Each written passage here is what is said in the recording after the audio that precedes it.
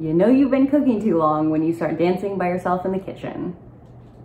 Hey guys, it's Maddie from Let's Eat Plants, and today we are doing a what I eat in a day, but not just any what I eat in a day, a very special what I eat in a day. Today I am swapping diets with my friend Nikita from Plants Not Plastic, and I am making 4 of her recipes today. So really, it's kind of like what Nikita usually eats in a day, and I am just going to try all of her meals and some of her favorites. We both thought it would be a very fun way to branch out of our normal eating routines and try something a little bit different. So my friend Nikita also has a YouTube channel as well as an Instagram and a blog. It's called Plants Not Plastic, and she shares lots of recipes that are easy to make, budget friendly, no oil, and of course whole food plant based. Plus she shares some really great tips on how to reduce waste, which I have found very helpful. So I will be linking all of her information in the description box down below. Definitely go check it out if you're interested in those kinds of recipes, and I am very excited to start. We are going to start breakfast today with a potato hash, and in her video she gives lots of tips and tricks on how to make crispy potatoes that are still oil free, either in the oven or in the air fryer. I'm going to be doing mine in the oven because I don't have an air fryer. So I'm very excited to see how those crispy potatoes turn out. And then we are also going to mix them with some other vegetables in the skillet to make a whole potato breakfast hash meal. So with that, let's go ahead and get started.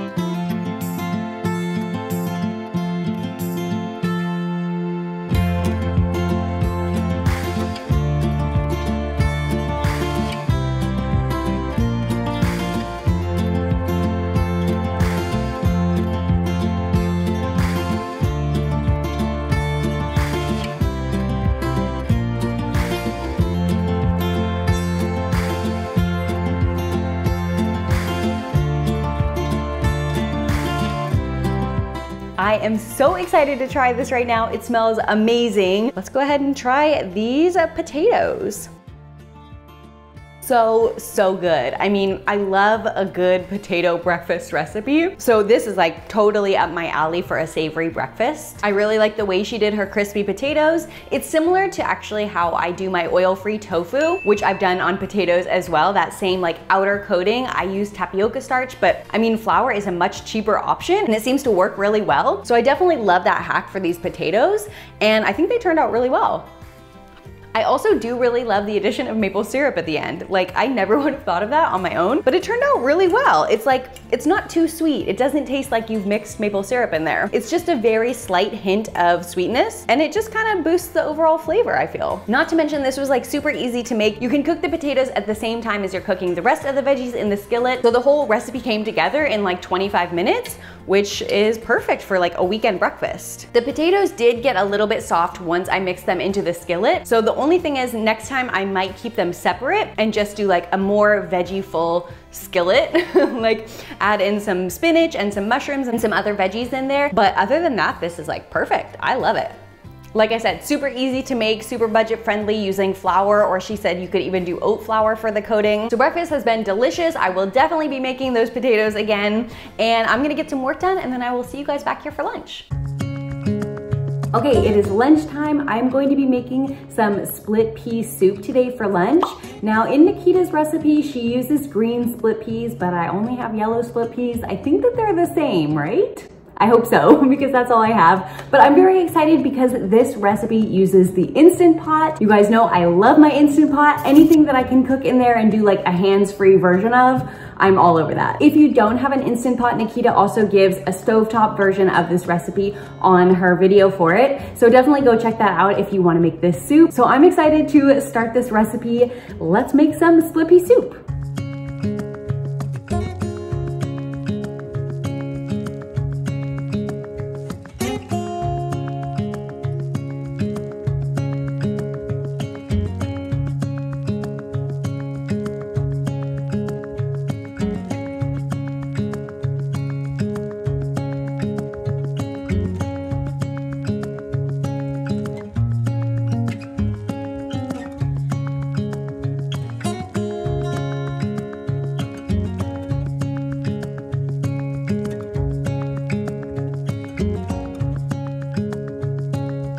Okay, our lunchtime split pea soup is ready. I am so excited to try this right now. My split peas got very obliterated in the Instant Pot. Nikita did mention that in her recipe video, that when cooking the split pea soup in the Instant Pot, it's a little bit more difficult to retain some of the split pea texture. So cooking on the stovetop can help with that, and or adjusting the cook times a little bit. So I think next time I might cook it for a little bit less time. Or you can just add in like some other beans on top of this, because what essentially the split peas are doing is just thickening it. And it's not a bad way to get a thickened texture. I mean, the carrots and celery all retained their shape. So I do still have some chunkiness in here, which is good. I haven't had split pea soup in a long time, so this is very nice and comforting. It is like a very, very good amount of flavor. The only ingredient that I was missing for my soup was thyme, so I do wish that I had had the thyme. Had the time. But other than that, the flavor is really good. I am definitely a fan of this soup. I love split pea. Nikita's recipe is really good. I'm pretty satisfied right now.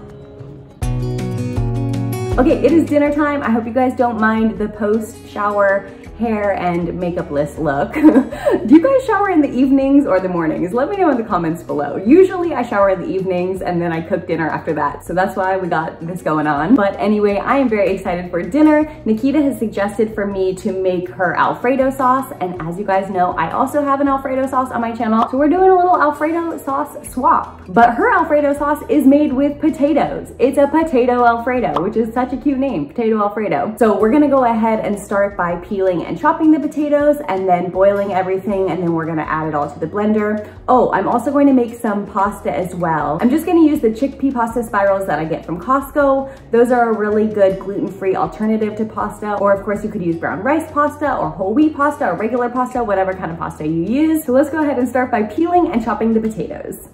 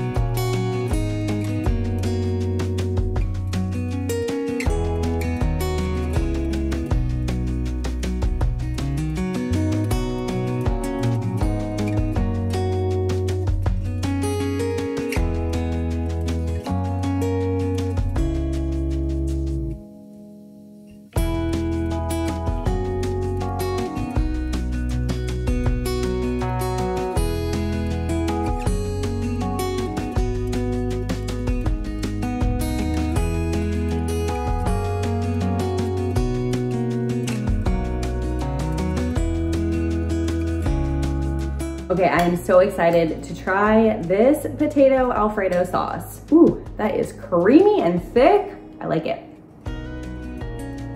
Ooh, the flavor is really nice. I really like the lemon in here. Now, usually when I use potato and things like cheese sauces, I find that the potato gets a little bit too starchy and it's just a very unusual consistency and texture. It's not really one of my favorites to use for cheese sauces, but actually this Alfredo sauce doesn't taste like that at all. It's one of the nicest consistencies and textures I've had for a potato-based sauce. And the thickness and the creaminess is like unreal. It is such a beautiful texture. Me personally, I would have liked a little bit more nutritional yeast.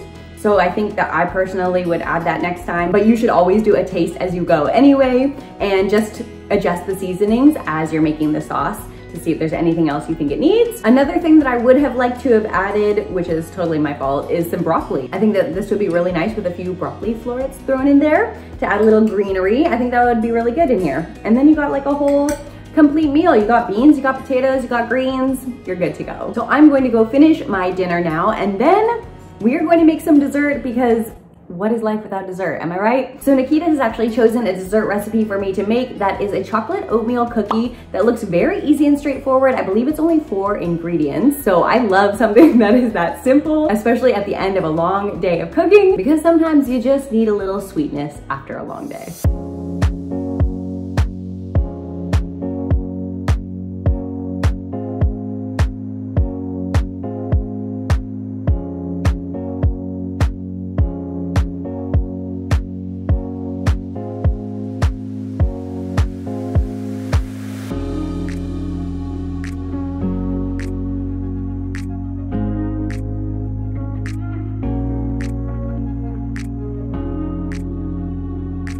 Let's test out these chocolate oat cookies. They smell really delicious. I mean, the whole kitchen just smells like delicious chocolateness right now.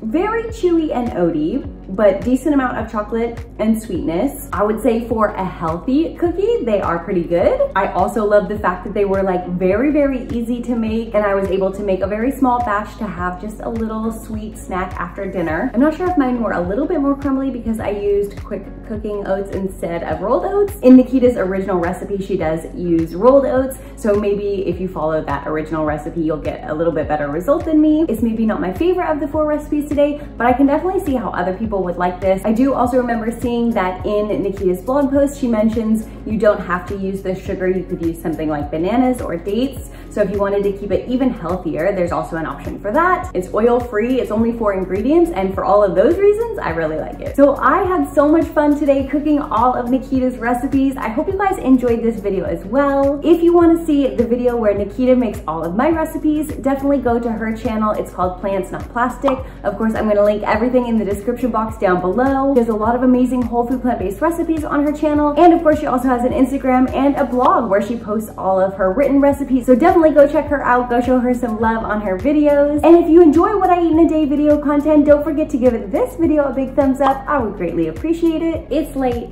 I'm gonna go to bed. I hope you guys enjoyed, and I will see you guys next time.